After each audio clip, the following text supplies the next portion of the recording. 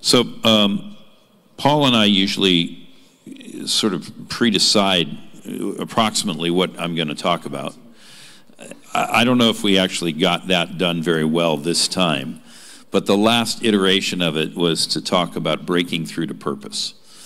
So something in that space is what we're going to talk about. I just want to, I want to talk about that breaking through to purpose in the context of the current hour, because it doesn't really do much good to talk about it in the abstract. So if you've got your Bibles, open them to the book of Joshua chapter 1. And we're going to start reading at verse 1. And it reads this way: After the death of Moses, the servant of the Lord said to Joshua, the son of... Now most people are going to say Nun, like the flying nun.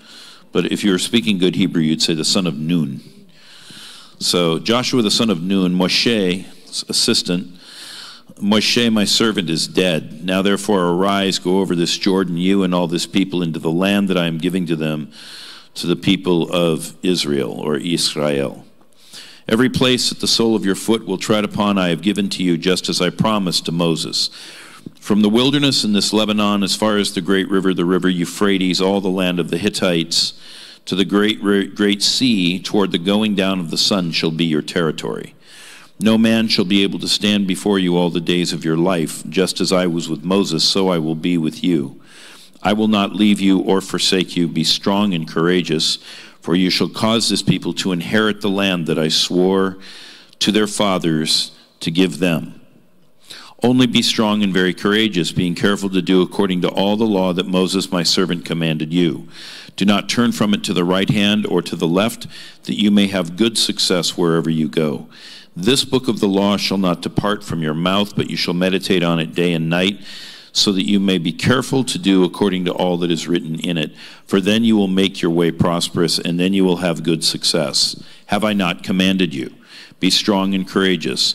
Do not be frightened, and do not be dismayed, for the Lord your God is with you wherever you go. And Joshua commanded the officers of the people, pass through the midst of the camp and command the people, prepare your provisions, for within 3 days you are to pass over this Jordan to go in to take possession of the land that the Lord your God is giving you to possess. Well, I want to talk about purpose, but the message tonight is called Crossing a Line of Demarcation. And this is a message that was, at least the bones of it, was very important when the Australian revival was going on in the last decade, and I was rattling around loose in all kinds of stations and cow towns and little seaside villages all around Australia's perimeter. But I've reworked this message for the current hour, so some of the concepts are the same, but it's not just a retreaded tire. So when we talk about a line of demarcation, what is that? Well, it's something that separates two entirely different states of nature. And a line of demarcation may be physical, it may be geographical, it may be a location. So for example, on the Korean Peninsula there is a line of demarcation known as the demilitarized zone.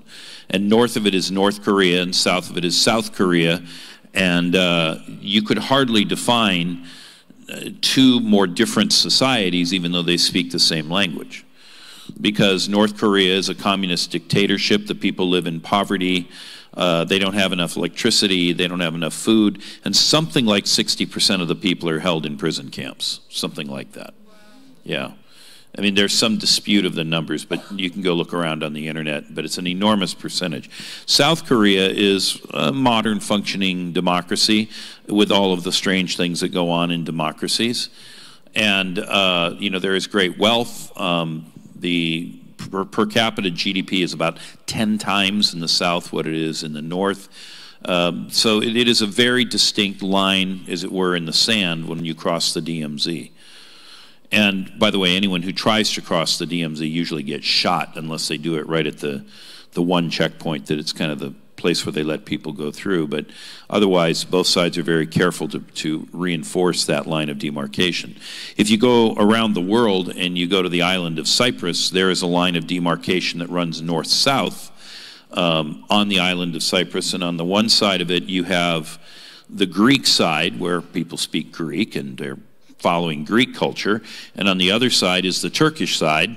And the United Nations enforces a line of demarcation between the Greek and the Turk side. And it's been this way as long as I can remember. I mean, I don't know when I first became interested in world politics, but I can remember watching footage of that line of demarcation on Cyprus when there was conflict going on between the Turks and the Greeks. I might have been 8 or 9 years old. I don't know, but I mean, it was a long, long time ago. So, as I say, lines of demarcation, they can be physical. They're not always physical, though. Sometimes lines of demarcation revolve around world events, the passing of a leader, or other things like this. So when we talk about this particular story and this line of demarcation, we're talking about a transition, and oftentimes those transitions occur in times of sorrow or difficulty. It might be the death of a loved one. It could be a move, maybe a move you wanted to make, but in retrospect you rethink it. Other times it might be a move that you're forced to take.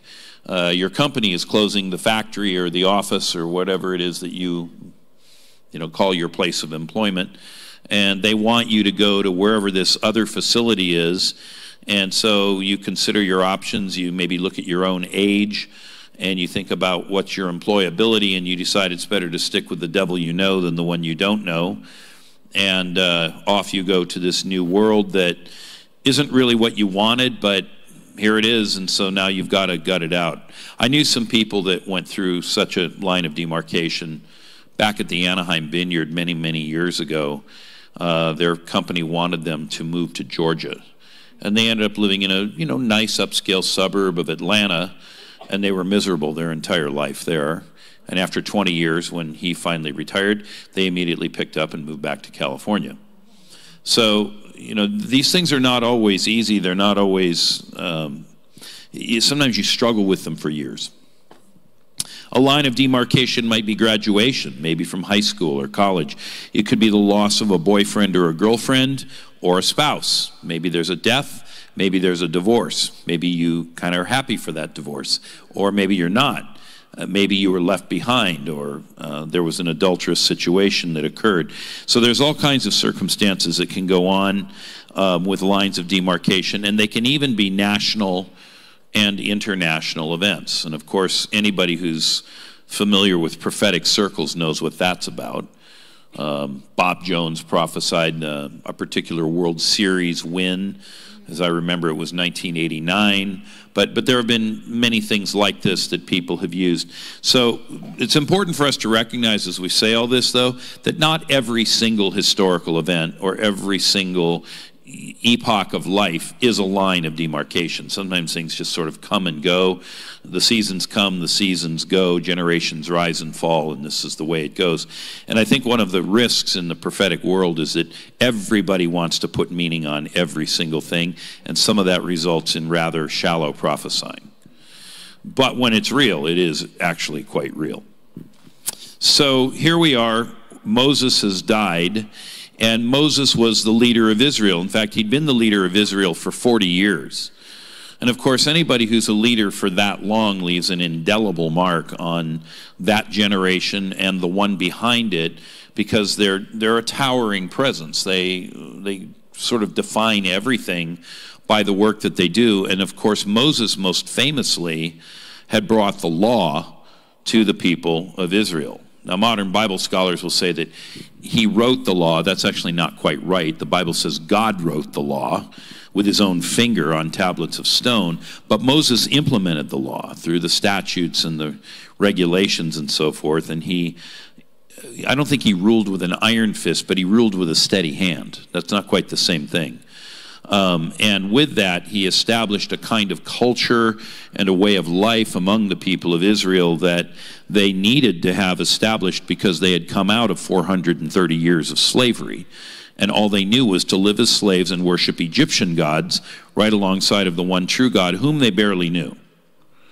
And so this was the nature of the impact that Moses had on this nation. And so The scripture tells us of Joshua, of course, that he had served Moses since his youth. And when Moses would go into the tent of meeting, the tabernacle, as we say, Joshua would frequently remain behind and would pray while Moses got off to the business of the day. And so Moses was not only the lawgiver to Israel, he was Joshua's mentor, and we might even say that he was Joshua's spiritual director. And now, with Moses gone, Joshua had to step up. And everything that had been poured into him, everything that he knew, everything that he could draw upon, now it was being called upon. And so when we talk about breaking through into purpose, what we're really doing is we're talking about finding that purpose for which we were created, that one thing. And it reminds me of the movie City Slickers. Anybody see that, where Billy Crystal's talking to the guy who's Curly? I can't remember who played Curly, but he's a bald-headed cowboy. And they're sitting by the campfire, and Billy Crystal makes a comment to the effect of, "What's it all about anyway, Curly?" And Curly goes, "You know, every summer I have a bunch of you city slickers come out from the city. It could be Boston, but it turned out they were from New York. And you're all looking for meaning. You're all looking for purpose." And Curly looks at Billy Crystal and he says, "And it's this."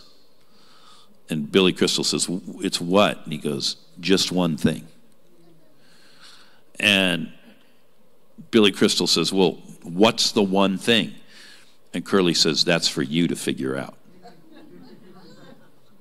But you know, that's the nature of modernity, isn't it? Everybody's looking for meaning. Everybody's looking for significance.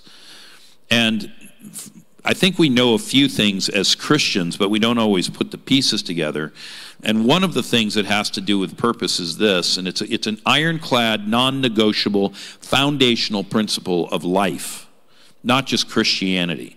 And it's this one. Here it comes. I'm about to give it to you. Ready? It's a slow pitch softball. I'm winding up. I'm about to give you the pitch. Here comes the ball. "Seek ye first the kingdom of heaven and his righteousness, and all these things will be added unto you."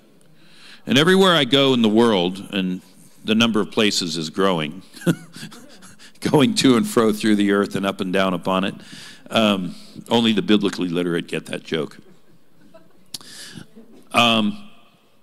People are looking for that one thing. They're looking for purpose. They want to know, what is it that what I am made for? What am I trying to break through unto?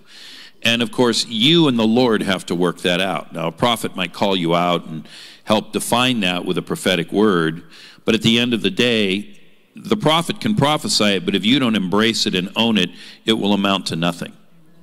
It will be words that fall to the ground. But this idea of living your life, I won't even say primarily, solely unto the glory of God, is actually the foundation and center point of breaking through to purpose in your life. And what most people do, at least in American and Western society, is they play footsie with that idea. They don't actually live their life wide open for the Lord. I just did a podcast, I think it was yesterday, or maybe it was 2 days ago, with a guy named Jimmy Seibert. And it'll be released in a week or two. Just watch for it.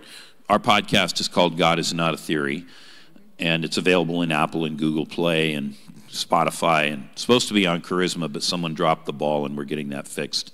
And it'll be on YouTube if you go look for it. But the thing that I want to say about this podcast is Jimmy Seibert's a guy that the Lord arrested him when he was young. He was, a college hooligan doing all the things that people do in college. And he just got arrested by God. And he has lived his life solely unto the glory of God. And I know Jimmy, or he wouldn't have been on my podcast. And he's a remarkable guy, but the thing that defines his life right now is that he leads what I consider to be the finest and most successful church planting and evangelism movement in the entire Western world, period, full stop. No exceptions, no qualifiers. And when you hear him talk about the things that drive their culture and how they live, one thing that's right in the center of it is focusing entirely on the Lord. And a lot of people don't do that. It's a particular trap in America anyway, but I would say countries like Australia, their per capita GDP is higher than ours. They have less people, but the amount of money per person that they make on average is way higher than the United States. Or countries like Germany and France and Switzerland. One of the great risks that we run is as we find success in life, our singular focus and intention on the Lord becomes diluted. And suddenly we're interested in that upgrade in our housing, or which car, or what vacation, or which clothing, or we get all these other things that sort of come in around the edge, and pretty soon we are no longer seeking first the kingdom of heaven and his righteousness. And suddenly we're chasing things that we can't find. If you seek the kingdom first, all the other pieces of life seem to fall into place. But people don't take that at face value. They literally don't believe it. And I know that this problem of unbelief is gigantic in the West. I'm actually going to talk about the problem of unbelief this weekend, but it's a different message. We won't go there right now. But the scripture says this in the book of Deuteronomy, written by Moses. It says in Deuteronomy 8:18, you shall remember the Lord your God, for it is he who gives you the power to get wealth, that he may confirm his covenant that he swore to your fathers as it is this day. And then it goes on, it says, but if you forget the Lord your God and go after other gods and serve them and worship them, I solemnly warn you today that you shall surely perish. Now, perish has a lot of meanings. It might mean literally to die, i.e. your enemies may overtake you. And in that time, that was a particular risk because, laying siege to a city and putting everybody in it to the sword, that went on.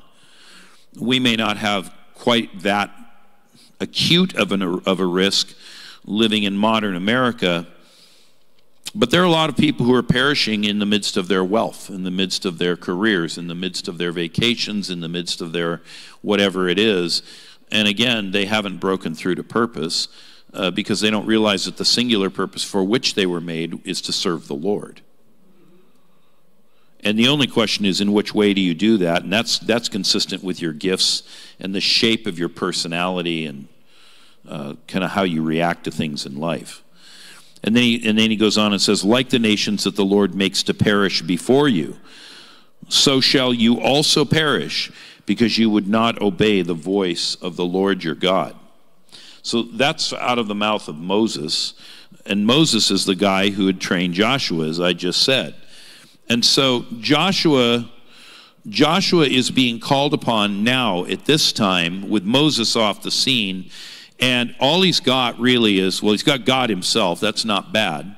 But the question is, can he stick with that? And that's its own question. Eric Metaxas likes to talk about you have a republic if you can keep it. Well, you have a relationship with God if you can keep it. But many people can't, and there's many things that want to distract us from all of that. And so Joshua, as they say, is on the burner. He's got to figure out, okay, what am I going to do here? And he has to step up, and everything that he's learned is now going to be called upon. And so even in the midst of a sad moment, even a potentially disastrous one, because remember, at this time, Israel is a nation of maybe about 6 million people. The scripture clearly states 600,000 men on foot went up out of Egypt, and there would have been a comparable number of women, because men and women are born in normal population groups that are unadulterated in about equal numbers. So 600,000 men means 1.2 million adults, and then you put men and women together and children come about. And so we don't know how many children they would have had. Yeah, we don't know how many children they would have had, but this could easily have been in the neighborhood of 4 to 6 million people that we're talking about.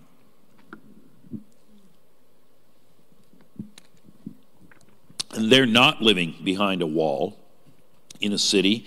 They're looking for a land that God has promised them, and they've been living in the wilderness for 40 years. Now remember, Moses is the strategist. I mean, he's a prophet, he's a lawgiver, he's got a lot of things that he can do. Joshua is the general, and so we could say, well, Joshua went out and fought the battles. Right, but Moses was up on the hill praying. Remember the story of Aaron and Hur? And every time Joshua would go out to fight, Moses would say, here's how you go fight the battle, Joshua. And Joshua just had to follow Moses' instructions. But now Joshua had to seek the Lord and get the battle plan himself. He couldn't just check in with Moses. And so this could have been a disastrous moment, because all these nations round about could have actually risen up and said, right, here's 6 million slaves waiting for us to take them. And so it's a risky moment, it's an unsettling moment, and I'm going to suggest to you that finding your purpose usually occurs in moments just like that. Just like that. So if you feel unsettled, if you feel off balance, if you feel like, I don't know which way to go, you're actually in a good posture to receive, as long as you don't do something really stupid. Because sometimes in moments like that, we get panicked. And we do things according to the flesh rather than according to the Spirit. And if we do that, you might only get one chance at that. It's not that God won't forgive. That's not the issue. The issue is you might make a decision that is one way or another irrevocable. I see this one a lot with people who move out of California. I mean, I've been alive long enough and living in California. I've watched lots of out-migrations, and people are like, that's it, I'm done with California. So off they go to wherever the promised land is. And they get there, and they're gone usually just around a year, maybe 18 months. And they're writing back or calling, I don't like it here. I want to come back to California. And one of the things about California is, for whatever reason, I'm not sure I know why, but our real estate always goes up. And so, you know, a year and a half, 2 years has gone by, and the same house they just sold is now 20% more, and they don't make 20% more money, and they're kind of locked out of the market. That's the kind of thing I'm talking about. Now, can God overcome that? He can, but let's just be clear, there are some things you do that structurally just create huge deficits in your life. So you don't want to get in the flesh. You don't want to get anxious. You don't want to make decisions that are expedient but not actually the right ones in a time like that. And so God's about to bring life out of death for Joshua, and he's not completely sure what all that's going to look like. Now, I don't know if you caught it when we read the passage, and I'll point this out again before we end the message, but there are three chunks of this passage that we just read where the Lord is saying to Joshua, be courageous, be strong, be brave, be very strong, be very courageous, be not afraid. Why is he saying that? Because when you're in that moment, when you're on the pivot point, you tend to be very afraid. And so the Lord is speaking into the very human response, but he's saying, do not succumb to that. Do not let that overtake you. If you do, you will not break through unto purpose. Does that make sense? Okay, so with that all as backstage or background, let's talk about the times in which we live. We crossed a line of demarcation on the planet, the entire planet, in February, and this is August. So it's been 6 months. How many people know that we crossed a line of demarcation in February? A couple of tentative hands and nobody else. So let me explain to you why we crossed a line of demarcation. On February the 8th, the Asbury revival broke out. Now, Asbury is an interesting place. It's named after Francis Asbury, whose statue currently stands in the Capitol Rotunda in Washington, D.C. And it probably will continue to do so until cancel culture catches up with it, and then it'll be pulled down and destroyed by whatever. But anyway, at the moment, it's in the Capitol Rotunda. Francis Asbury is reckoned by scholars to be the single most important preacher in the history of America. Now, that's saying a lot, because we could think of people like, say, Billy Graham or D.L. Moody, or we could think of people like George Whitefield or Jonathan Edwards or Timothy Dwight or whichever, major revivalist you might happen to like better than the ones I named. And I'm not particularly picking anyone out, but, I didn't mention, say, William Seymour, and I could have. And I didn't mention Charles Finney, I could have. But anyway, and Francis Asbury was a direct disciple of John Wesley. and he rode something like 150,000 miles on horseback all over America in the early 19th century. And Asbury Theological Seminary and now Asbury University, both of those were named after him. Being a disciple of John Wesley's, he was a Methodist and a holiness preacher. And that institution named after him, it has been known as a place that is a center of outpouring and revival ever since its founding. And in the 20th century, we're in the 21st century right now, just to make sure that we're all on the same page here. In the 20th century, the 1900s, the century in which many of us were born, in the 20th century, there were 7 major outpourings of the Spirit at Asbury. 7. For our purposes, we're only going to talk about one, and that's the one that happened in 1970. It was the 7th of the 7 outpourings of the 20th century. There were some in the 19th century, and now we've had one this century in 2023, and it started on the 8th of February, the 8th of February. I don't know how many more there will be this century, but anyway, in the 20th century, there were these 7 outpourings, and we're going to note that there was this one in 1970. Well, here in 2023, 6 months ago, there was an outpouring at Asbury. It was pretty widely reported. You guys are all revival junkies, so you would be familiar. You would have watched it on social media or maybe gotten yourself down there to participate in it for some amount of time. Well, that's one of I'll say 5 major events that clearly mark the line of demarcation that happened in February. The second major event of February was the win by the Kansas City Chiefs over, of all people, the Philadelphia Eagles. This was in Super Bowl 57 on the 12th of February, 4 days after the Asbury revival started in the month of February in the year of our Lord 2023. I love the sound of that. We never say that anymore. In the year of our Lord. But anyway, what's prophetically significant about the Chiefs' win in February of this year? Well, a couple things are significant. Number one, they beat the Philadelphia Eagles. Does anybody know why Philadelphia is important? Because it's where the Declaration of Independence was signed, and it's where the Constitution was signed, and it's the seat of the First Continental Congress. So Philadelphia is the archetypal governmental city, and what happened is the Kansas City Chiefs beat them. We'll come back to the Kansas City Chiefs in just a second. Now, this was the second win that the Chiefs had had in the Super Bowl in 3 years, and none other than Bob Jones. Everybody here knows who Bob Jones is? Yeah, okay. Bob Jones had prophesied in just after 1970, which was the last win that the Chiefs had had of the Super Bowl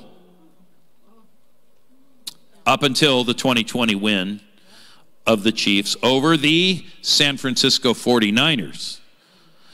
And what Bob had said right after the 1970 Super Bowl win was that it would be many, many years until the Chiefs would win again. But when they did, there would be a sign by God that something had shifted, that the world was now different. And he said there will be 2 wins, and they won't be sequential. For those of you who think of, was Donald Trump going to have 2 sequential terms or not? Bob specifically said they would not be sequential, but they would be close together. Well, 2020 was the first of the 2. 2023 was the second of the 2. In 2020, we were on the front end of COVID, and the Chiefs beat the San Francisco 49ers. What is the one single thing you think of when you think of San Francisco? Homosexuality. Okay? So, and Bob said when the Kansas City Chiefs won again, God was calling his apostolic chiefs to the front, and they would stand forth. And then he said when the second win happened, he would be releasing his apostolic chiefs into the earth. That's what Bob said. Okay, so I've just given you the significance of 2 Super Bowl wins. And of course, there'd been a 50-year drought of Super Bowl wins for the Chiefs between 1970, which was when Asbury had its last major outpouring, and 2020 when they stand forth, but in 2023 they win again, and you get another Asbury outpouring. Now, friends, you could not make that happen. You cannot make this up. It's very clear that this is signs on the earth, not in the heaven, but they are designed to get our attention. And so the Chiefs have now beaten not only the 49ers in 2020, but also the Philadelphia Eagles in 2023. Now, the third major thing that happened in February happened 10 days after Super Bowl 57, and that was the release of the Jesus Revolution movie. And everybody in this room is nodding their heads, so you all went and saw it. And if you were like any red-blooded American Christian, you wept through the whole thing going, oh, God, do it again, do it again, do it again. So I remember most of the places that are depicted in that movie because I was in high school, but I was part of it. And I knew Lonnie Frisbee, and I traveled with him for about a year, and I know Greg Laurie, and I mean, that's kind of my stomping ground. That's my backyard. And anyway, the Jesus Revolution movie comes out, and the thing that is actually pretty well documented by people in the know who are scholarly, but this is something that's a scholar's game. You wouldn't just know this without someone telling you otherwise. The thing that's interesting is the Asbury revival of 1970 became like the subterranean river or the aquifer that the Jesus people movement drew upon. In other words, had there been no Asbury, there would have been no Jesus Revolution. And the same month that the Asbury revival of the 21st century, the first one of the 21st century, occurs is the same month in which the Jesus Revolution movie was released. Again, you can't make this up. And just, I want you to think about something. If you understand business, if you understand the movie business in particular, you don't just launch a movie on a pivot. It takes months of pre-programming what theaters are going to carry it and how long are they going to take it for and how much marketing is going to be spent on it and putting the trailers out and, I mean, all of the things that go with that. And so the Jesus Revolution movie, they couldn't just say, oh, Asbury Revival's going on early in the month. Gee, let's pull the movie we made out of the can and launch the Jesus Revolution. That's not happening. And I'm saying it that way because there are so many people who want to dumb these things down and say, well, it's just coincidence. It's just the way it happened. And what I'm telling you is God was basically going, he's blowing the shofar so that all of America, all of the Western world, if they have eyes to see and ears to hear, would recognize what is going on. So we've got Asbury, and remember, the last outpouring was in 1970, before the one that happened just a few months ago. We've got Super Bowl 57, which was preceded by Super Bowl 54, and we've got the Jesus Revolution movie, and all that went down in February. That's a line of demarcation. And if you understand the entire intention of this idea of the billion-soul harvest, what this means is that the billion-soul harvest has begun. And so for anybody in this room who's of a prophetic inclination or who's been part of anything revival-oriented, for 40 years you have been hearing, it's an interesting number, isn't it? You have been hearing over and over again, God is about to, God is going to, there's going to be this great harvest. The revival's going to come, and on and on and on. And there have been stuff, but mostly it hasn't happened yet. And with that, a lot of us have grown older and fatter. Our hair's gotten thinner. Right? We have aches and pains we didn't know we had. I mean, all these things are going on. And this is what had been going on. A generation had died in the wilderness waiting for something that had been promised to them. And on the one hand, they were believing for it, but actually what ends up happening is the promise that, now I'm back in Joshua here. I'm moving back and forth between now and then, but I've gone back to the then for the moment. These people have been living in the wilderness, and some of their camps, if you read the scriptures carefully, they were camped here for 5 years or 7 years. They weren't just marching around the whole time. But they're living in the desert, and their last place of encampment is opposite Jericho on the east side of the Jordan River, and they've just been kind of camped out there on the plains of Moab. And you know, when you've been living like that for a while, you know, the mamas in the group, they've got their tent set up, but somewhere they went and found some, I don't know, desert ironwood or something, and they made shelves out of it, or maybe they stacked up some rocks in the tent, and here they got the little thingy that their kiddies made. And just like moms do today, you know, it's like a painting on the wall or the craft that they made at school. They got all that stuff in their tent because they're trying to have some sense of home, some sense of stability. And they can look over and go, yeah, on the other side of the river, that's our promised land. We're going there, but it's not now. And so what had happened is that over this generation that had come, the promised land had become fantasy land. And everybody could talk about it. Everybody could tell the stories. They could sing about it, shout about it, pray about it. They could prophesy about it. They were all talking their own version of revival. We're going to go take that land. The Lord said it's a land flowing with milk and honey. He gave it to our father Abraham. Lo, these 500 years ago. We've been waiting for it for half a millennium. But you know, when that happens, after a while, people are like, yeah, we're over it. Everybody still talks the talk, but they no longer have any fire in their bones. They've just sort of settled into this kind of predictability. And so, as difficult as these transitions can be, they are or can be opportunities. And so, here's a really important question. What turns a transitional period into a period of increase? Or what turns a period of hardship, like the death of a mentor, like a Moses, into an opportunity? And the difference lies between people with wishes and people with purposes. Right there. That's the distinguishing mark. Now, some people have wishes. Many people have wishes. I wish I had a better job.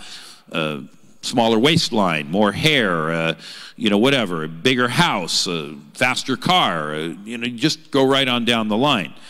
I wish I had these things, but others have purposes. So what's the difference between someone with a wish and someone with a purpose?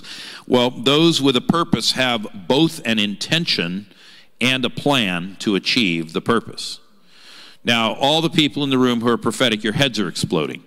Because most people who are prophetic think that the only real stuff that's of God is stuff that's not planned and has no structure to it. And we just sort of get moved by the Spirit. It's like, ooh, I felt wind on that. Yeah, okay. Yeah, we're going with that because Papa's here. And there's no real anything beyond that going on. But you know, when Moses built the tabernacle, that took some planning. They had to think about how big's this tabernacle going to be, and the Lord had shown them how big it needed to be. So how much cloth are we going to need? And by the way, where are we going to get that cloth out here in the desert? And who are we going to have build this tabernacle? Oh, we got to get Bezalel and Aholiab. Okay, we got those two guys. We know that they're skilled in the weaving and working with metals and whatnot. So we're going to put them to work. But now we got to take up a big offering and get everybody to give metals and things so that they'd be materials to work with. And then we got to build these lavers and these basins and all this other stuff. So there's a lot of planning that went into building that tabernacle, which I think most intercessors and prophets would say is a highly prophetic structure.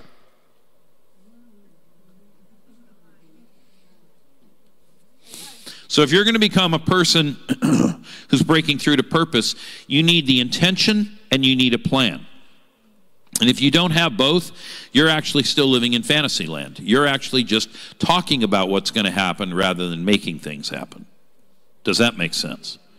I mean, Paul wanted me to talk about breaking through into purpose, so I'm talking about what it takes. And I know I'm mowing down a lot of sacred cows, but it's okay. They're going to fire up the barbecue, and we're going to have a midnight hamburger fry out front, and it's going to be awesome. So those with purpose have both an intention and a plan to achieve it. So what about you? Do you have purpose today, or I guess tonight, or do you have a wish? And if you're like most people, you have a wish but no purpose. And so we're going to talk about what that looks like in this context. So a generation of Israelites had been wishing for the promised land, and again, they can just look over and see, oh, there's our inheritance, but they haven't crossed the river. And until you cross the line of demarcation, nothing actually gets activated. Nothing's set into motion. Now here's the thing. You dare not do it presumptuously. So you'd still need to be led of the Lord. But that line of demarcation is a really critical thing. And for Joshua, it had a twofold aspect to it. One was the death of Moses. We already covered that. The other was actually crossing the river. So that for them, there was a physicality to it as well. Well, for a lot of modern Christians, revival and the idea of revival has become the equivalent of this promised land. They wish for it, but they have no purpose to find it or in finding it, and they don't have a means of doing so. And here's the thing with the Israelites, back to the biblical story. Years before, 40 to be exact, they had been given a chance to enter the land of Canaan, if we say it in Hebrew, but they had declined that chance. Why? Because their fears held them back. They saw giants in the land, and they said, we're like grasshoppers in our own eyes. We can't possibly take this land. And there were only two men who said we can do it, and one of them was Joshua, the other one was Caleb. But they said, yes, we can, and they basically were shouted down, and they convinced the whole multitude to try and go back to Egypt, and that was when the Lord said, fine, they'll die in the wilderness. So here's the risk. If you don't break through to purpose, you will die in the wilderness. Your life will be futile. You will be frustrated. You'll be 60 or 70 years old, and you'll feel like you wasted your life. You know why? Because you did. And you don't want that. That's almost like a fate worse than death. And by the way, I do a lot of healing with people. I'm known for that, and you guys know that. And I'm not saying it to brag. I'm just noting that I spend a lot of time praying for people who need healing. People who live in that state, in their own personal wilderness, that is defined by their inability and unwillingness to deal with their fears and these other things that hold them back. And by the way, unbelief is one of the big ones, a denial of God and his promises. All of that complex that we see in their lives, this is often right in the center, right in the dead center of diseases like cancer, multiple sclerosis, ALS, Alzheimer's, and other things that kill old people. But Moses at 120, his strength was not diminished and his vigor was not abated. And when Joshua was 110, he was still out killing giants, and he reaches the end of his life, and they bury him, where does it say? In Timnath-Heresh, in the boundaries of his own inheritance, because Joshua found his purpose. And he took his land, and he lived to be 110, and he was hale and hearty at 110. So you want to know why your bodies are breaking down, why you're losing your minds, why nothing's working? It's because you are off target with your purpose. You really need your purpose. God wants you to find breakthrough and to live the blessed life. But if you're living in unbelief, if you're living in doubt, if you're living in fear, if you're living in all of that stuff, that will cause you to go into that thing of decline in your old age. Does that make sense? Yeah. I know that's a hard thing to hear, but somebody's got to say it sometime. We need to be strong. Yeah, but Teresa, we need more than to be strong. We have to be purposeful, because we're talking about breaking through unto purpose. And if you have something you're aiming for, if you have something you're targeting, that's actually when you're at your best. And a lot of times what people do is they say, well, you know, I had my chance when I was 30 or 40. Well, that's actually another form of unbelief, because Moses didn't really get going in his ministry until he was 80. And then he died at 120. And so, again, this whole concept that, you know, we've sort of come under, and we don't even realize what a controlling paradigm it becomes. It actually prevents us from achieving everything that God would have us to be in, which is our highest and best, and in it we find fulfillment. It is he who gives you the power to get wealth. It is he who will sustain you even into gray hairs and old age. And I think a lot of us actually need to hear that message. That's right. That's right. You don't want to be old. You can be aged, but you don't want to be old. Right? Okay, so for a lot of us, this idea of revival has become the equivalent of this promised land idea. and there's no purpose there. So the Israelites, as I said, they'd been given a chance. They declined it. The mothers and fathers had all died in the wilderness, but the calling remained because callings are familial and they're intergenerational. And now it was their turn, and while one generation was passing, another was rising, and in the midst of all that, Joshua nurtured the victory. Now, that's a really important concept to this idea of breakthrough. Joshua nurtured victory in his own heart and life. He waited, and when the moment came, when the commission was issued, he was actually ready. And Joshua succeeded where others did not because he had a different heart. And watch this, even though his circumstances were the same as those of his kinsmen. He's living in the same desert, in the same camp, in the same kind of tent. And he's been Moses' number 2 guy. Fair enough. You might say that's a better position. But still, the environment is not really any different. They're all living in the wilderness. They're all waiting for that thing called the promised land, and no one's getting there. But Joshua remembers, I saw the land when I went over 40 years before. I saw it, and it's burned into my memory banks, and I can't get it out of my mind. And I know God is good to his word, and what he promised he will give. And Caleb and I, we were the only ones who said, we can take them, let's go. And the Lord said, I will give you the land. But Joshua had to wait 40 years. And that's one of the things that God will do with us, is he will take us through a process whereby he forces us to wait because he's testing us. He knows the answer, but he's checking us and allowing us to check us and to see within ourselves whether we have the, how do I want to say this? Whether this is really something that's been born within us, or are we just saying what everybody else was saying because it was the flavor of the month? And I think there's a lot of things that have come and gone in revival culture that are the flavor of the month. So his heart was different, even though he had identical circumstances. And so here's a question for you. Are you ready to become a Joshua tonight? Okay, we got one doubty soul. Now, great men and great women, that was a woman's voice, they rise above their circumstances by anchoring into God. What does it mean to anchor into God? Seek ye first the kingdom of heaven and his righteousness. You let God become your obsession. You let the things of God define you. You let them mark how you make decisions. You make sure that you do not become worldly in your thinking or in your decision making by following the metrics and standards of this age, and instead you find what's real in here, and then you find ways to enflesh that in your own life. You are literally becoming an incarnationist and taking the calling of God and the ways of God and saying, I am going to live by this come what may. And you may be mocked, you may be ridiculed, you could have a lot of things go on. Remember, Joshua and Caleb were shouted down by the 10 spies and all the other people that they whipped up into a mob, and so they were sent away in this kind of sense of shame and defeat and despair. But Joshua didn't, on the outside he may have been walking away like this, but on the inside he's like, you just wait, I'm going to outlast you guys.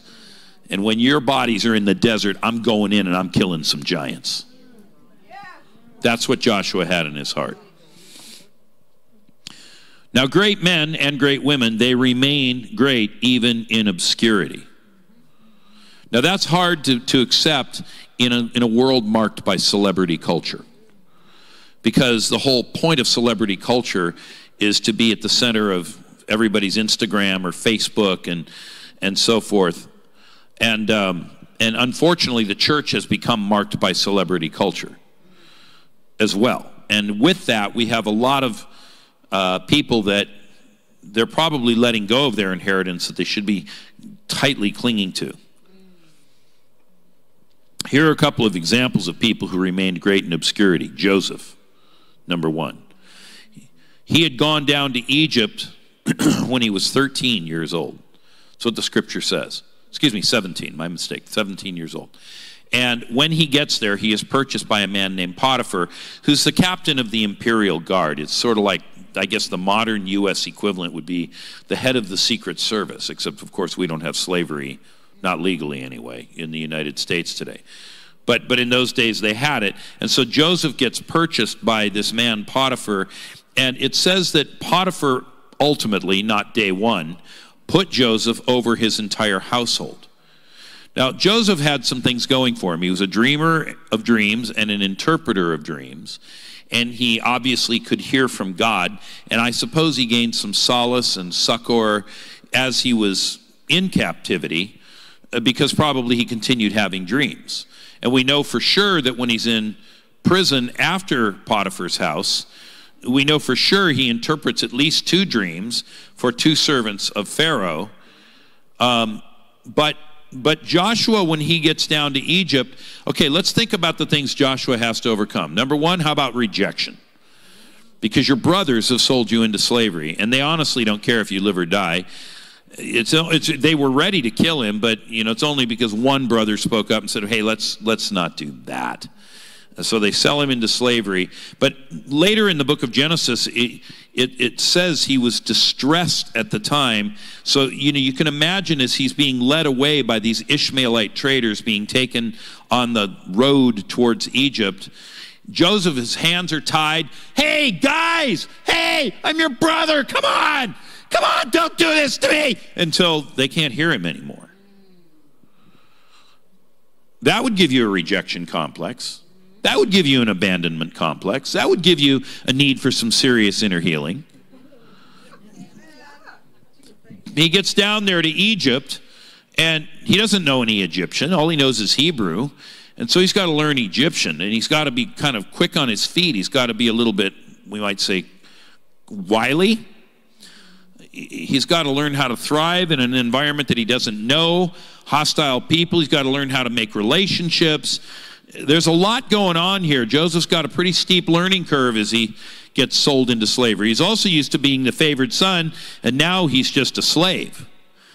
And so with that, doesn't really say specifically all that goes on, but in one particular psalm it says he was laid in iron. And fetters of iron hurt his ankles and his feet. And so at some point he was obviously restrained and enchained.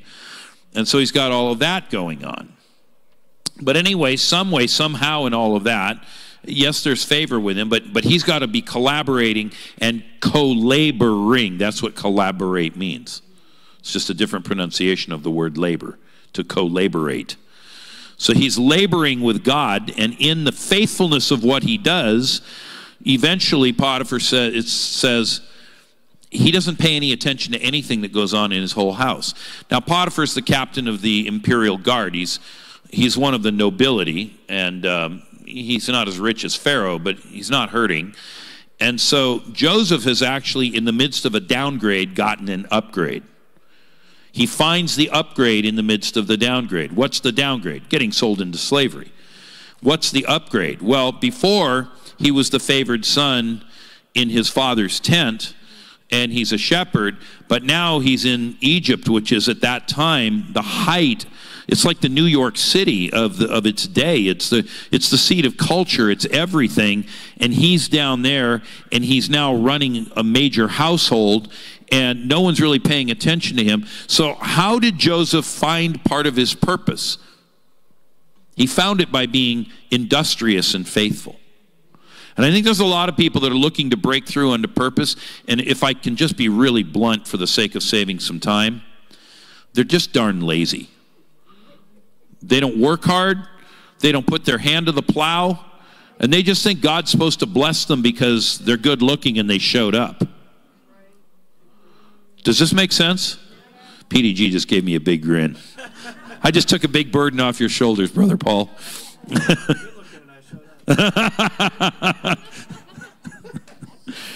Okay, so that's what Joseph is living in. And then Potiphar's wife goes, well, that's a fine strapping piece of young man flesh. I'd like some of that. Come lie with me. And he's like, no, I can't. And you know what's interesting? This is how you know Joseph is anchoring in God. What does he say to her? He doesn't say just no. He says, my master's put everything into my hand, into everything he has into my hand. Only you has he withheld. How could I sin against my master and against God? The God consciousness is there. The focus on the Lord in the midst of it all. Is he an embittered man who's like, I don't want to serve the Lord. The Lord sold me short. I had the magic robe with all the colors, and I was supposed to be the one, and God, you did me dirt. He's not doing that. But I've met a lot of people that's what's in their heart, whether or not it ever comes out of their mouth. So you've got to have that intense focus on the Lord. And so Joseph says, I can't sin against my master, but I also can't sin against God. Well, hell hath no fury like a woman scorned. And so one day she kind of corners him, and he runs away, leaves the garment, so he accuses him of rape, into the clink again. It's one thing to go down one time. He's kind of climbed his way up a bit, and now another descent into Pharaoh's prison. And again, we don't know all the particulars there, but I wouldn't want to imagine what goes on in an Egyptian prison, roughly 1800 BC. There's nothing like the Human Rights Commission or anything like that, right?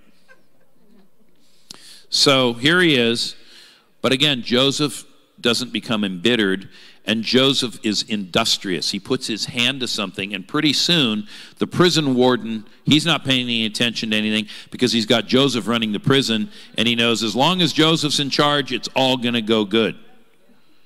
And so what are we seeing? We're seeing God giving blessing in the midst of a hellhole. God can give you blessing in the midst of hardship and difficulty, but you've got to be co-laboring with God. And again, it's not just let me show up and look good.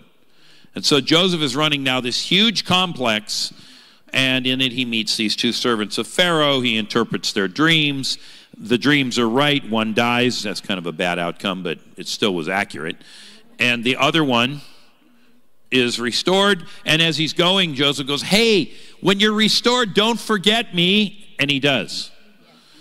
And so that was at age 28, because we know the scripture says he spends 2 more years in captivity because that guy doesn't remember him. And so he now comes out at age 30 and he stands before Pharaoh. God took him through a 13-year process from age 17 to 30, and now he stands before Pharaoh because now he's ready. And probably he couldn't have been who he was without going through that 13 years, even though it was hard and horrible. Because he was brash, he was braggadocious, he was inclined to snitch on his brothers and throw them under the bus. He didn't have any political instincts at all, but you sure have to build those fast when you're the minority culture living in a prison, and who knows what goes on in that prison, but everybody's betraying everybody else, and he finds his way to the top. Now that's somebody who's really got some EQ. That's another thing that many people who don't have purpose do not have, is a sense of EQ. They don't know when to shut up. They don't know when to speak. They don't know how much to speak when they do speak. They don't know how to speak, as it were, only the very words of God. They just sort of natter on and it's just like, stop. I'm telling you major keys to getting through to your purpose. You may not realize it. I'm just telling you a story out of the Bible. But a lot of you came here wanting to know, how do I break through to purpose? And you thought I was going to tell you something easy. Well, just get smacked by the anointing and it's all going to be great. No, there's a whole bunch that goes with it beyond that.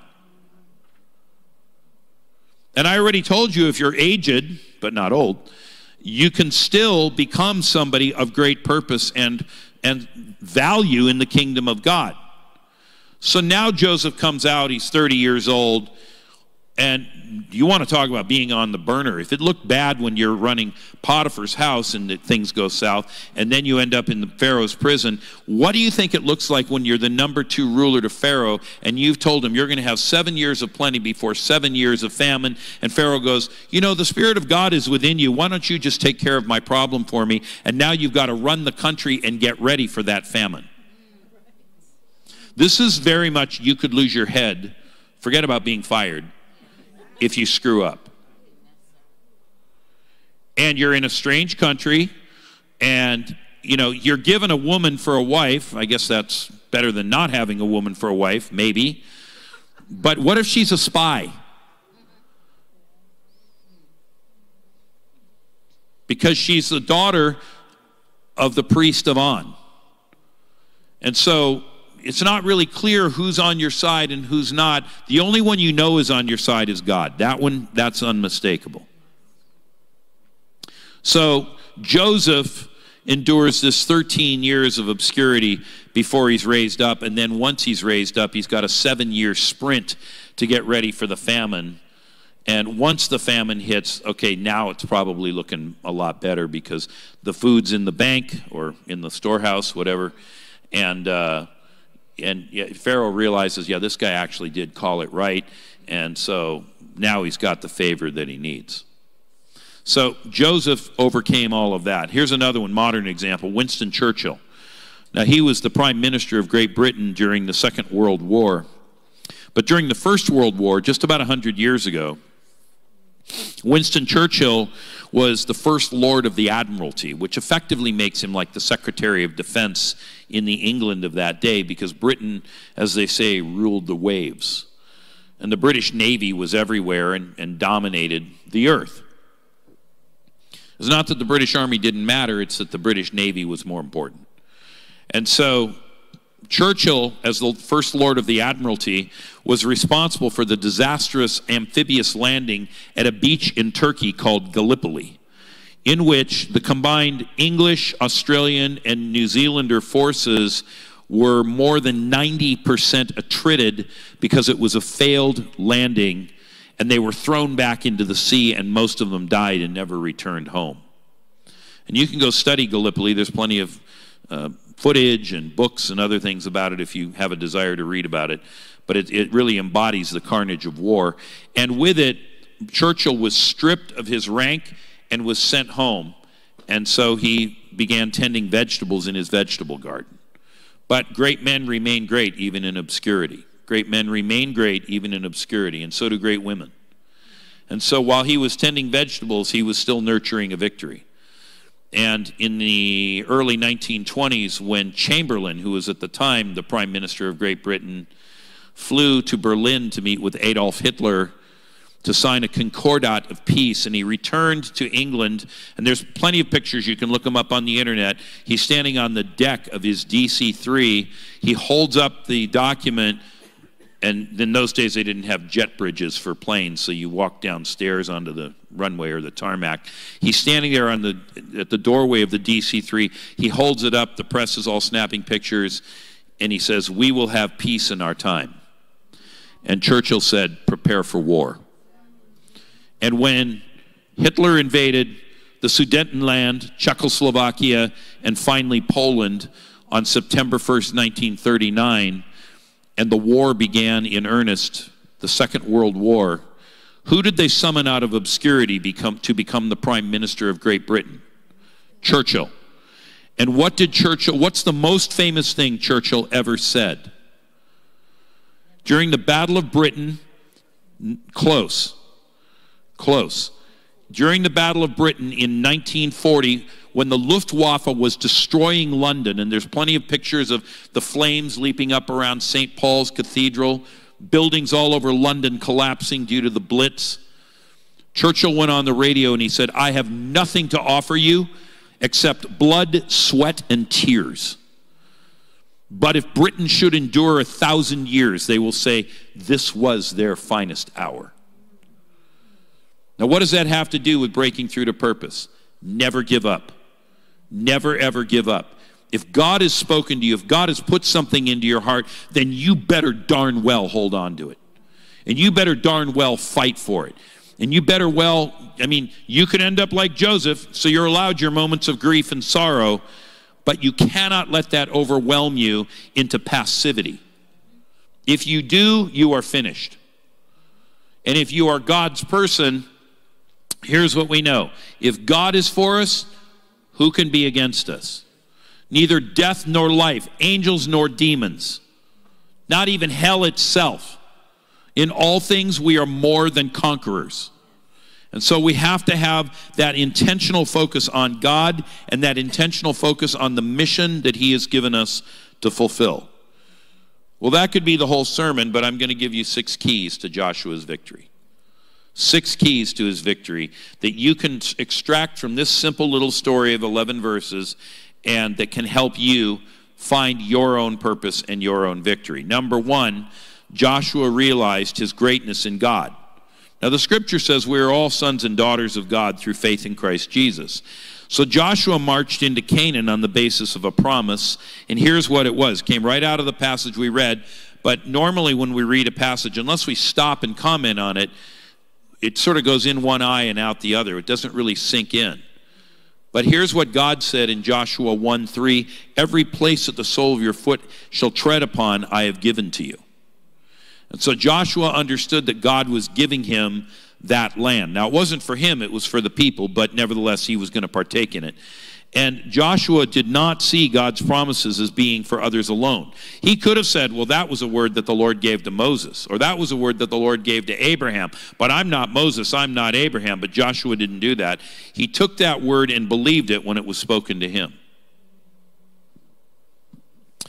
And so the Lord said that every place that Joshua put his foot would be his, and then he says, just as I promised Moses. So again, these things of God, they're durable, they're durative. And with that, we can grab a hold of them, but it's not enough just to claim it by faith, as people commonly do. There's actually something that has to follow it up. There's action required. It can't merely be a positive confession. Although there is a linkage between what we say and what we do, because when we say something, it tends to bind or obligate our actions, so they track the very things that we've spoken aloud. So Joshua came to understand, maybe not initially, but he got there, that Moses was not greater than he was. He was different, but he was not greater. And with that, the promises that God had given to Moses could be his, and he could actually start moving into those. And in fact, it remained for Joshua to walk into those promises. Why? Because Moses was no more, and the promise of the promised land had remained unfulfilled. So think of all the things that are in your family line. Think of all the things that are part of you. We always talk about like generational curses and iniquity and bondage.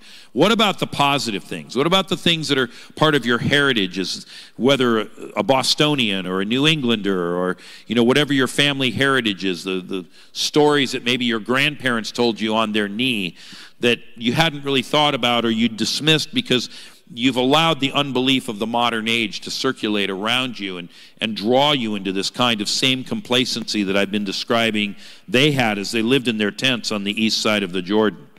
Now, the Bible tells us that with God, all things are possible. That's Matthew 19:26, has a parallel in Mark 10:27. But the key word is the word with. So we often see the promises of God as narrowly restricted to those from another era. And it's easy for us to put up on a pedestal whoever they are, those great saints of the Bible or those heroes of faith from another time, or maybe to specific individuals we have known. But if this were all true, then how could the stories of their faith inspire us?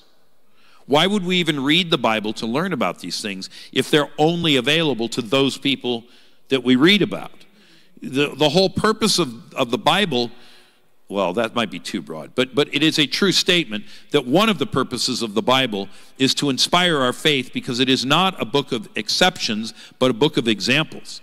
So which examples in the Bible inspire you? I can remember as a kid, my grandmother would teach me stories of Goliath and David or Elijah on Mount Carmel, and I'd go, when do we get to do that? I want to call down fire from heaven. When do I get to go kill a giant with a stone? I want to do that. And, that's a little boy on the one hand. But, it's a funny thing that whatever that was that attracted me there, now I'm in this ministry where, like, I see miracles all the time. And my book is about miracles that I've seen all over the world. And so somehow God was faithful to take that thing of me that rose up and said, I want that. And it looks a little different in my context, or I'd probably be put in jail if I killed a giant with a stone. But the point is, I'm living a life of miracles, and there was something of that rose up because I kept going toward it. Does that make sense? So think about those things that God has always been speaking to you about, that have always been in your heart. Because the scripture says it's, if you delight yourself in the Lord, Greta, He will give you the desires of your heart, which means, number one, He'll put the desires in your heart, but then He will fulfill the desires that He's put there. But that won't work if you think God's out to get you, or he's mean, or he's going to withhold, or he's going to short you, or whatever. That is not the God that we serve. With God, all things are possible, but the key word is with. If you are not with God, this won't work. And so, when we are with God, the entire calculus of the universe changes, and the impossible becomes possible. And so greatness in God is anchored in God, not in us. And so with that, one of the things I used to say all the time to the Australians, everywhere I'd go in that country, and I've decided I'm going to start using this line again, God spare us from the curse of low expectations. God spare us from that.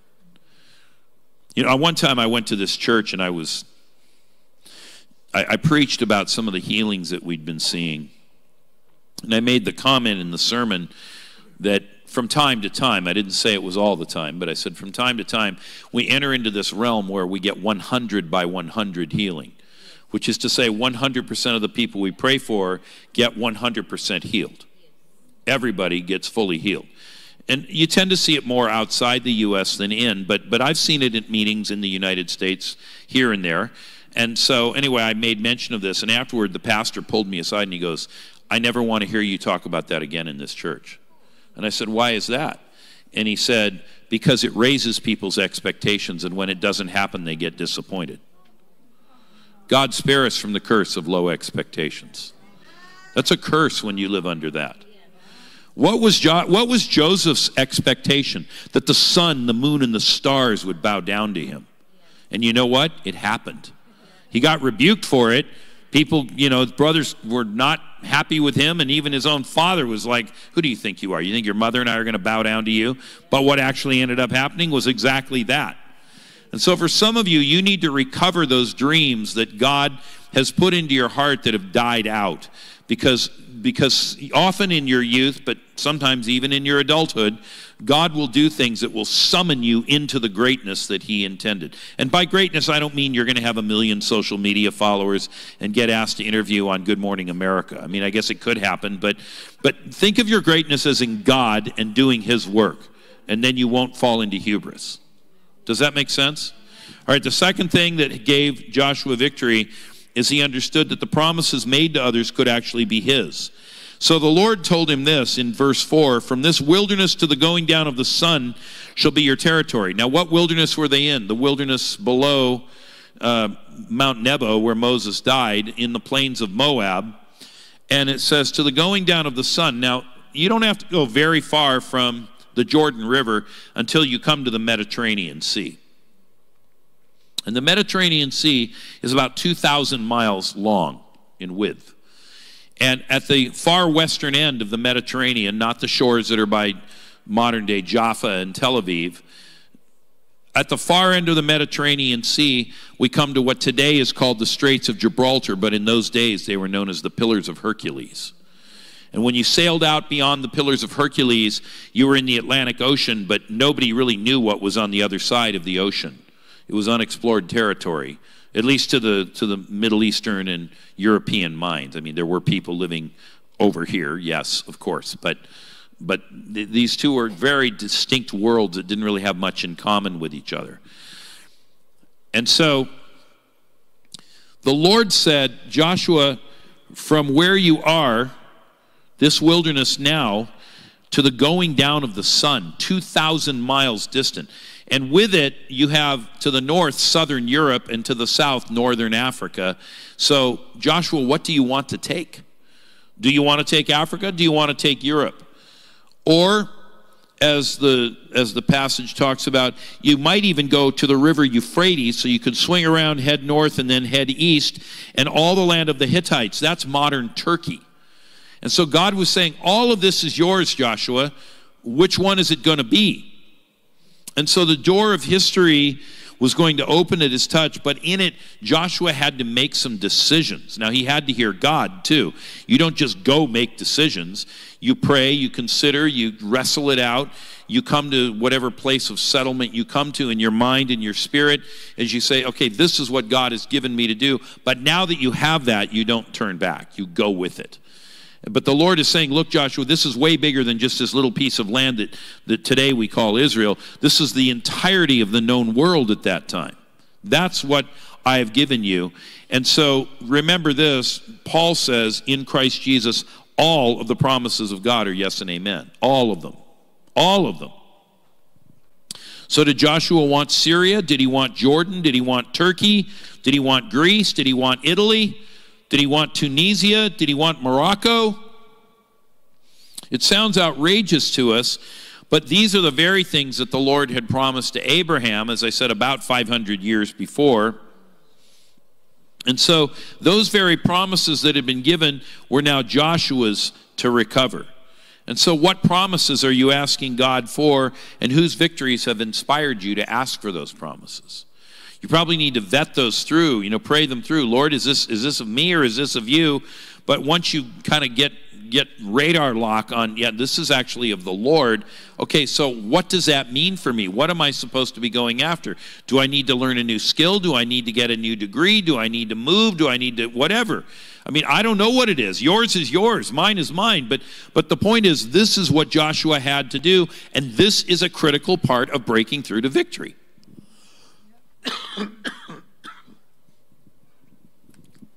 Brief pause.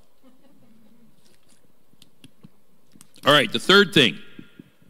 God can be with you as much as he is with anyone, because God is no respecter of persons.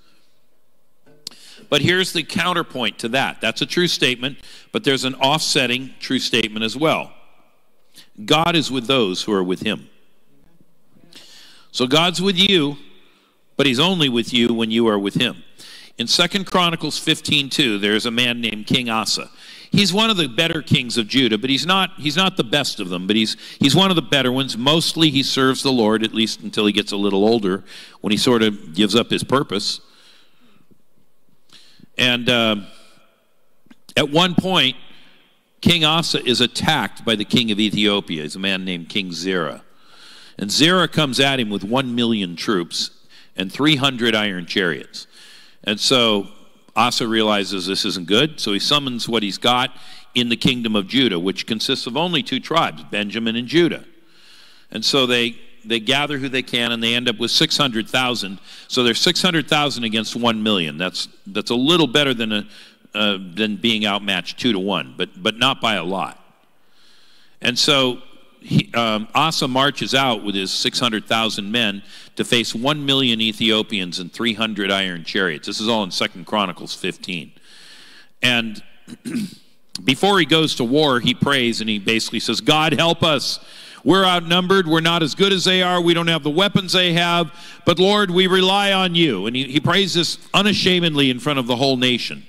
Well, at that moment, Asa's purpose is what? Survival.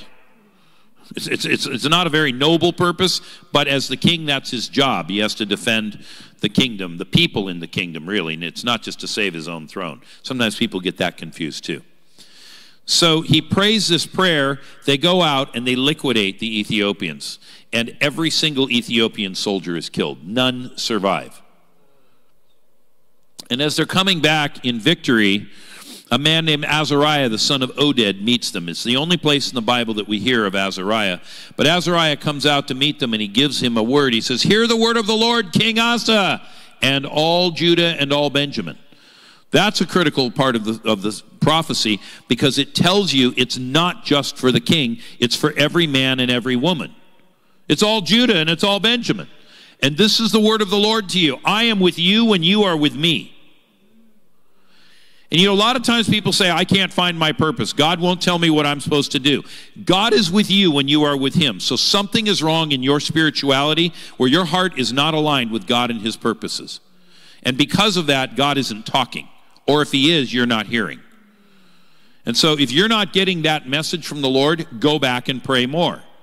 Well, how long do I have to pray? Until you get to breakthrough. We don't just pray to pray. We pray to have a relationship with God and hear his word. And so with that, let's go back to the basic principle. God is with you as much as he is with anyone, because God is no respecter of persons. But the Lord is with those who are with him. So query, are you with God, or are you just playing at it? Are you just going to church on Friday night because there's a speaker from out of town? Are you coming on the 15th of September because the great prophet from Africa is going to be here? Or are you doing this because you have a purpose that you're chasing down and you're trying to get activated and do something with it in your life before you die and turn to dust again? That's what we're supposed to be doing here. And if you'll seek first the kingdom and his righteousness, then everything else will be given to you. Everything else will fall into place. All that you need, all of your ennui, that's a fancy word for boredom. All of your anxiousness, all of your frustration, all of that's going to go away because you're going to be singularly focused on that one thing. Just like Curly said in City Slickers. All right, so Joshua had confidence that God was with him, and that gave him initiative.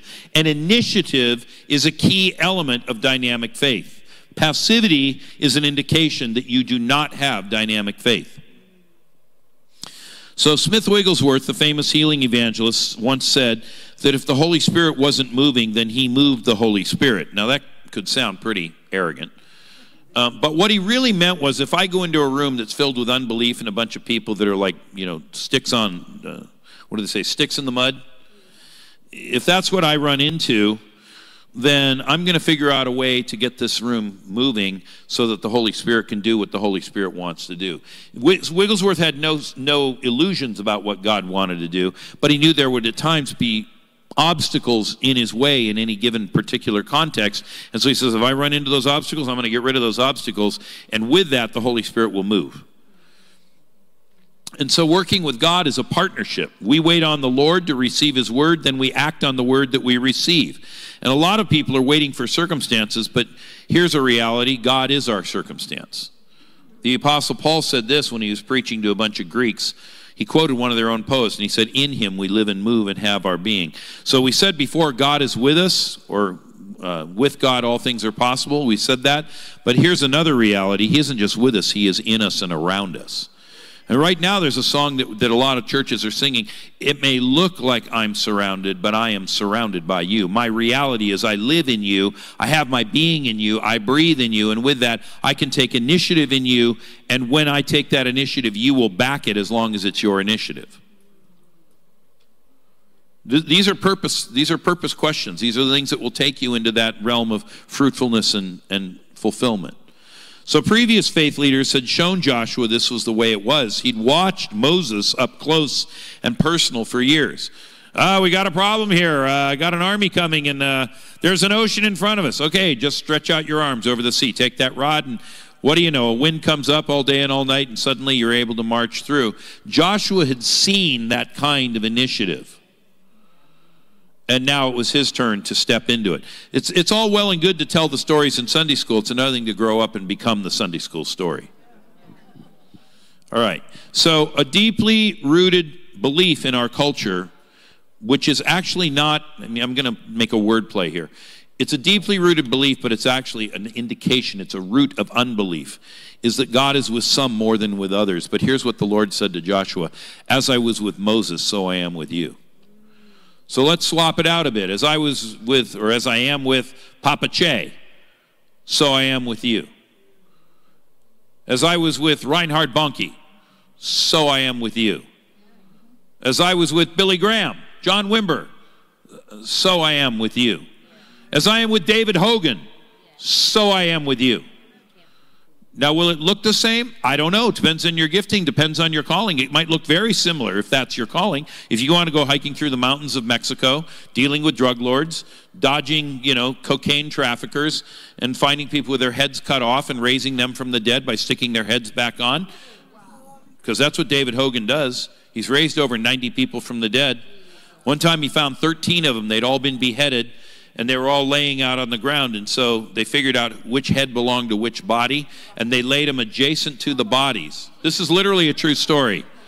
And then they got a piece of tarp, because they were like, we can't stand looking at this, and they threw the tarp over the bodies, and they went into the village, which wasn't very far. It was like, here's the bodies and here's the village. But anyway, they go into the village, they buy some whatever you buy in a town like that for lunch.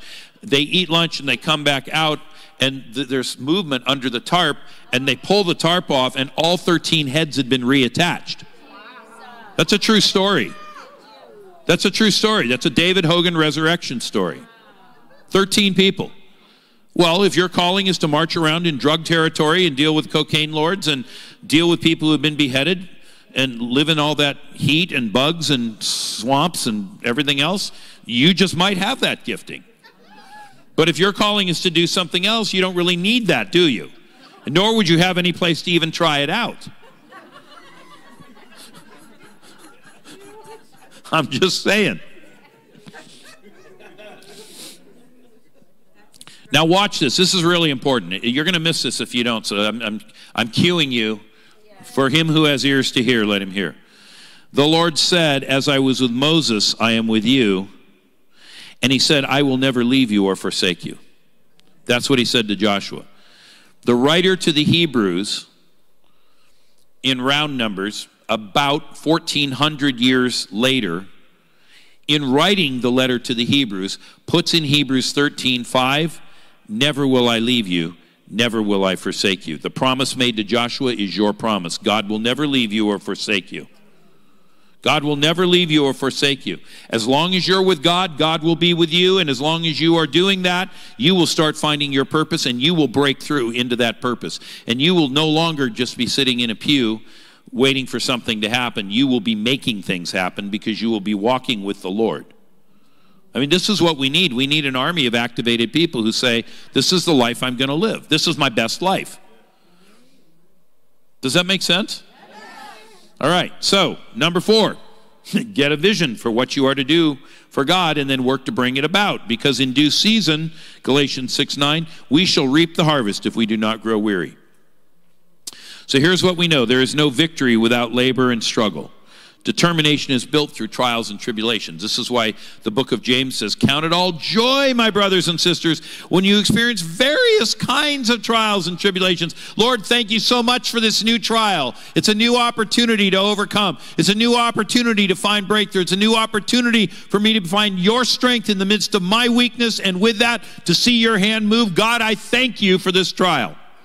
How many of us pray that way? Don't lie.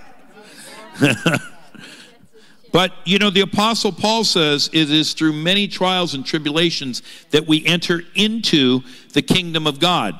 From the days of John the Baptist until now, the kingdom of heaven has been forcefully advancing, and forceful men and women lay hold of it. So here's the thing. You want to see the kingdom? You're going to work for it. It's not just going to fall in your lap. I know we have meetings sometimes where the Lord blows into the room and the room blows up and it's like, woohoo! Those are great and they're celebration times. But when you're trying to advance the kingdom on the front lines in South Boston, when you're trying to see the kingdom of God come into Wellesley and you're watching all of those people who are so conceited and arrogant in their wealth and everybody's driving a Mercedes-Benz or better, and they think they don't need anything in the world, you are going to need some stick-to-itiveness to get through all of that. And by the way, the problems in South Boston are not that different from the problems in Wellesley, Massachusetts. But if you're going to be that person who brings the kingdom and who sees breakthrough happen, you are going to need some steel in your soul. And remember what I said? That in the King James Bible it says Joseph was laid in iron. So the Lord is going to work trials into your life on purpose, not because he doesn't love you, but because he needs you to be somebody with some steel in your spine. And most Christians in America have gone soft. We're better than Christians in a lot of other countries. I won't name which ones I'm thinking of right now, but a lot of them are just weak and lame and milquetoast, and I wouldn't give you a quarter for all of them. Because they don't do anything. They're just completely passive. And that is not who we are called to be. Does that make sense? So we enter the kingdom of God through trials. And when I think about that, I think of a man named George Washington Carver. He was an emancipated slave who was the son of slaves. And after Abraham Lincoln signed the Emancipation Proclamation and the Civil War ended, he didn't really know much. He didn't have much. He was a slave. But he discovered the peanut. And he said you could preach the entire gospel off of a peanut. And he went around, he was a lay preacher, but he went around preaching the gospel by showing people a peanut. And he would crack open a peanut and he'd preach the gospel off a peanut. Eventually he learned to read and did better than that, but that was his kind of opening thing. And So he discovered the peanut. All you people with peanut allergies, stop manifesting right now. Trigger warning. Okay, so he discovers the peanut, and he patents 205 different products off the peanut, one of which is peanut butter. We still use it to this day. It's just off patent now. And he makes so much money as an emancipated slave because of that initiative thing that we saw going on in Joseph. He makes so much money off of the peanut that he found something called Howard University, not to be mistaken with Harvard University. Howard University is to this day the largest all-black, or primarily black now, institution of higher learning in the United States of America, and it is totally endowed by the money that George Washington Carver made 150 years ago off of his peanut empire as a slave. And I look at that and I think, man, oh man, oh man. Most of us do not have those structural deficits in our lives that he had coming out of slavery. And if he could do that, what could we do? And so, what does the Lord say to Joshua? I mentioned this early on in the message. Number 1, be strong and of good courage. Number 2, that's verse 6. Number 2, verse 7, only be strong and very courageous. The one thing you got to do is be strong and courageous. And verse 9, third time, be strong and of good courage. Do not be afraid or dismayed. So David encouraged himself in the Lord. Be still, my soul. With God's help, we will overcome even this, whatever this is. So 3 times God exhorted Joshua to be strong and courageous. And he did it because, considering what Joshua was facing, he could have easily been afraid and therefore not courageous. He could have felt weak. He may have wanted to run. Even though as a younger man, maybe he was ready to go in and fight. He probably felt overwhelmed. He's probably thinking, where's Moses? If only I had Moses to talk to right now, but I don't have Moses, and I'm not going to become a necromancer and channel him. And so most of the time when God calls us to something, it is going to be daunting. It is going to be hard. It's going to be bigger than you think you can do. But you know, Bill Johnson says anything that you can do without God isn't worthy of him anyway. And so I'll tell you something. Based on a word that I was given in a meeting in 2011 at the front end of the Australian revival, I set out to do something that was at the time deemed to be ridiculous and impossible, which was to preach a ribbon of fire all the way around the perimeter of the Australian continent. And you know, most of those places are not airports. There's no airlift, so you're going on cars or bikes or foot. And I went into Aboriginal camps and little towns that most people had never heard of, and cattle stations and this, that, and the other thing. And I just kept on going because somebody had walked up to me in a meeting and he said, you know, this morning as I was coming here, there's a man in my church. He's a very visionary man, very prophetic man. And he was in prayer, and he called me just before I left the house. And he said, the man you're going to hear preach this morning, I have a word for him. You need to deliver this word to that guy. Well, I was the guy that he was going to go hear. And so this visionary prophet guy, he said, I was praying and I saw something that looked like the old Bonanza TV show. I saw the map of Australia and I saw these pinpricks of light in all these places around the country, and they kind of lit up, and then the fire started to burn, and then the fire merged and it became this continuous ribbon of fire around the whole country. And as I was staring at the map, I saw come up on the map burning letters 20, or burning numbers 2014. So this guy tells me this. He goes, what do you think that means? I said, it was 2011. I said, I think we have 3 years to get ready.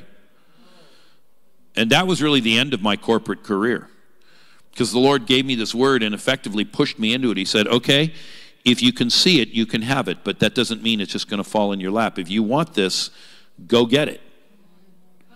And so one of the things that I have been saying to people of late, and it's an old joke, many people have heard this joke before, but I'm going to make it very pointed for us. When it comes to breakfast, who's more invested, the chicken or the pig? You got to become the pig. You want to see revival? You want to find your purpose in life? You need to become the pig. You need to lay down your life. That's what Jesus said. He who would seek his life will lose it. But he who loses his life for my sake and the sake of the gospel will keep it unto eternal life. And this is why the American church is failing. And this is why most American Christians are bored. And this is why their Christianity isn't working for them. And then they get angry and frustrated. And I've just told you the answer to your problem right there. That was worth the whole price of admission. So the Lord exhorts Joshua to be strong and courageous. And I needed a kind of courage to go after this crazy word. I called Beth and I told her about it. And I was expecting her to do the wifely thing and say, you need to get home and take care of me and these kids. And she goes, that sounds like the Lord. You better go after it.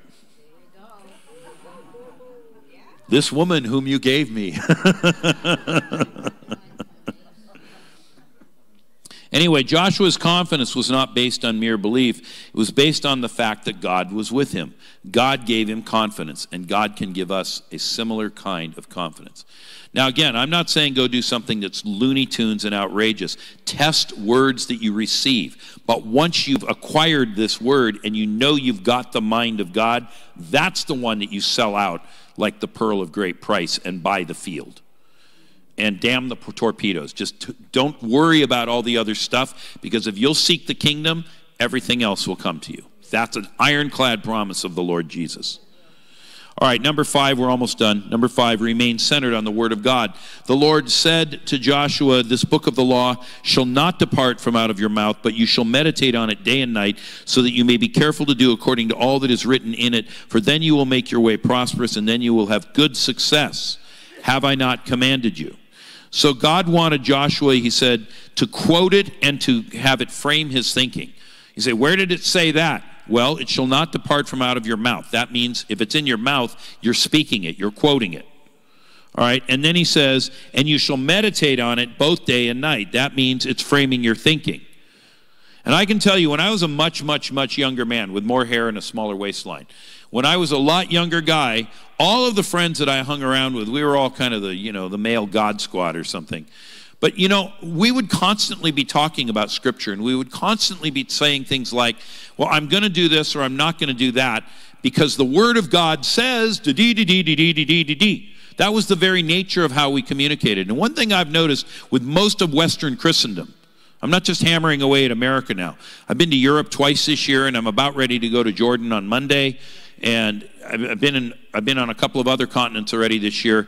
Most of the Christians I meet anywhere in Western Christendom are not doing this. We don't quote the Word of God. We don't talk the Word of God. Everything's just this sort of vague, hand-waving thing. And we have lost that edge. And the Lord said, if you will do this, you will find good success. You want to know one of the reasons we're not finding good success? We are not centered enough in the Word of God. And you'll know if it's in your heart, in your mind and in your heart, if you're meditating on it, because out of what's in the heart or the mind, either in this case, either one, it's out of the abundance of the mind, it's out of the abundance of the heart that say it, Teresa, the mouth speaks. So you'll know. Your mouth will be your best indicator. If all you're talking about is the Patriots or the Celtics or the Red Sox, depending on what season it is, if all you're doing is talking about the grandkids or getting down to Cape Cod for the weekend, talking about the latest chowder, if that's the only thing you're talking about, you have become worldly. And the Word of God is not framing your thinking. It's not driving you to heavenly realities. And we need to get back to that. That is one of the biggest detractors, negatives, missing pieces in Western Christendom. And I'm telling you, it is true from Korea clear across to Moscow. And it's true in India as well. There are pockets where it isn't true, but I'm speaking broad strokes. This is one of the big things that ails Western Christendom. God wanted Joshua quoting it and having it framing his thinking continuously. And here's what happens. What we speak creates implied obligation on us. It binds our actions to track our words. And so out of the abundance of the heart, the mouth will speak, and therefore we begin to live and act out the very things that are in our hearts. And so what we meditate on, what we dwell upon affects our thinking. Could I suggest to some of you that you turn off the television completely and either turn on some audio Bible or read it for yourself an hour a night? You would be shocked at what a difference it would make in the way you are finding breakthrough and purpose in your life. So the goal was for Joshua that he would be careful to live out all that was written in it. Now note this, what Joshua had was Genesis to Deuteronomy. He didn't have the book of Joshua yet, he was busy living it. And he didn't have anything that came after that. We have 66 books to his 5, and the Lord said, if you'll just hang out in those 5 books, you will have good success in all that you do. What might we achieve? I'll tell you one thing that might happen. I recognize there's some shortcomings, but all of the good that was affected in what was once known as Christendom came about because people were meditating on the Word of God, quoting it, and living it out. Yes. All of the good of Western civilization came about because of that one single thing. And we keep saying we need a new reformation. We want to convert a society. We'll let it begin with us, and that's how we do it. It's very simple. So if he could get that far on the Pentateuch, I just wonder where we could get. So the Word of God informs our actions. It keeps us from making wrong choices, and it creates faith in us so that we rise up and lay hold of what has been promised. Finally, expect a suddenly. So God can take whatever effort we have done or put in, and he can suddenly, as it were, put gas and fire on it or catalyze it. I don't care how you say it, but God gave little warning when it was time to march. He said to Joshua, within 3 days, you will go in and take possession of the land. Now, he didn't say in 3 days. He said within 3 days. That's a big difference. It could have happened 6 hours later or 1 day later or 2. So it's a very short fuse. It's like, okay, I lit the fuse. You better be ready, Bubba, because now it's going to go. And so remember what I said. Israel had been living on the east side of the Jordan for a generation, and everything that they said they wanted had become somehow phantasmic. It was not real to them. It was, I don't know, it seemed kind of distant, and they could see it, but they couldn't quite get their hand on it. And they were accustomed to thinking of the west side of the river, we might say, as fantasy land or the sweet by and by. And now suddenly it was all coming together. They were about to cross over, but there was still plenty of hard work ahead. Suddenlies begin things. They do not end them. And here is what will happen. If you have these things lined up, you will find divine suddenlies will happen in your life. You don't know what they'll have to do with, but literally a suddenly will overtake you, and you will have crossed the line of demarcation. You will not even know maybe even how and when it happened, but you'll know, last week I was living that reality, and this week I'm living this reality, and what just happened? Well, you crossed a line of demarcation. Now, I already told you at the start of this sermon that in February, this world, this planet crossed a line of demarcation. The billion-soul harvest began in earnest. I talked to one friend of mine in Sydney, Australia at the end of February, and in 2 weeks, this is not somebody who goes around as a stage-based preacher. She does occasionally do that, but most of what she does is witness and work with people on the streets and preach one-to-one, carry a Bible, talk to people however she can draw them in, and get into a conversation. In 2 weeks, this single person, this woman in Sydney, Australia, she led and baptized 600 people. 600 people in 14 days. Did she have a suddenly? Yeah, you better believe it. So when I was just in Australia 3 weeks ago, I spent some time with her, and I said, so what's your number now? I mean, you know, you at the end of February, you led to the Lord and baptized 600 people. And she said, oh, I don't know, I kind of lost track at 6,000. I was like, that's what I like hearing. I can't even keep track of what's happening. Now, she clearly has an evangelistic tilt as opposed to maybe, I don't know, a deliverance tilt or whatever. Fair enough. But the point is, she crossed a line. She took her inheritance. She's going after this thing, and the Lord is increasing her. And she knows her purpose, man. I'm going to win this nation to the Lord, or they're going to lock me up and kill me. But those are my only two outcomes. There is no other outcome. So she'd broken through unto purpose. Does that make sense? And everybody says, man, we want to see the lost one. We'll get out and preach on the streets, or in the jails, or in your neighborhood, or I don't know. There's lots of unsaved people. Just find somewhere. Hang out in Starbucks all day and share with every person who comes in. You'll end up with rot gut, but it'll be awesome. What's the coffee place you like? Okay, go to George's then. Right. But you get the idea. You see what I'm saying here. I'm trying to be a little bit funny. But anyway, suddenlies begin things, they do not end them. I think sometimes people just want to be able to say, hey, let me tell you about my awesome suddenly. Suddenly there was an angel. Well, suddenlies happen so God can pivot you into that next phase. And I'll just tell you, in my own life with Beth, we've had 3 divine suddenlies that were major, like, shifting, line of demarcation type events. And literally for us, it never took more than 7 days. In one case it was 2 days, and in another case it was 5. But anyway, bang, bang, the entire world changed, and there was no looking back. It was like the door slammed. You couldn't go back if you wanted to, and this was just our new normal. Well, God is lining up a whole bunch of suddenlies for people. That is on deck. And so the Lord is moving around the world. I could give you many more stories of people with breakthroughs of various kinds. There are prayer movements, fasts, overt evangelism, and many other things. Anyway, so it's time to cast off feelings of inferiority. You don't want to be like the Israelites who said, well, we were like grasshoppers in our own sight. No more grasshoppers here. God doesn't save grasshoppers. He saves humans. If you're sitting in this room tonight and you're born again, then you're part of this group that's been nominated and called. And no matter who a person may be, and you can name anybody you want to. We could name Cheon, we could name Bill Johnson, we could name Randy Clark. We can name, those are the living. We can name the dead, John Wimber, Reinhard Bonnke, Billy Graham, whatever. All of them, their greatness lay in God. They anchored in God. They did the very things that I've been describing all night long. These are the very things that took Joshua over the river and caused him to succeed in subduing the land that had been given to the people, because the same God who was with Moses was with Joshua, and the same God who is with Joshua is with you, and you have a scripture for it, Hebrews 13:5. The very thing that the Lord said he would do to Joshua is turned around, quoted to all Christians everywhere in the New Testament era. He will be with you, he will bless you, you will prevail. Go forth and conquer. Amen.